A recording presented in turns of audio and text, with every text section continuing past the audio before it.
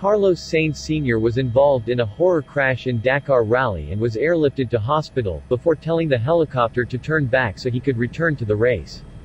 The 60-year-old, whose son Carlos Sainz Jr. competes for Ferrari in Formula One, rolled his huge Audi RSQ e-tron buggy after awkwardly flying over a sand dune. The vehicle flew much further than was intended as it landed face down into the ground, which caused the car to flip over. Sainz's accident happened just 6 kilometers into the 9th stage of the rally.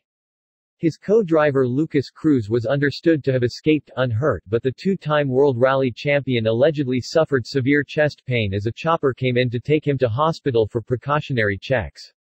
The official Dakar Rally Twitter account wrote, @Sainz_official, who lost control of his Audi Sport after 6 kilometers, has thrown in the towel, still suffering from pain in the right side of his torso. He has been airlifted to the hospital in Riyadh to undergo further medical checkups.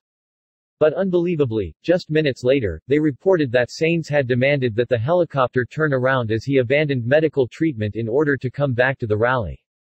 That means that Sainz can still be classified as finishing the event, although any hopes he had of victory are over.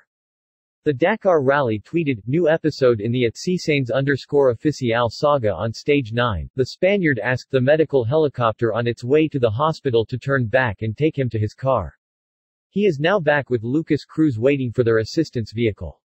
This incident was the second time in just a matter of days that Sainz was involved in an accident at the Dakar Rally. The WRC legend damaged his Audi on Friday following a collision on the dunes with Stefan Peterhansel.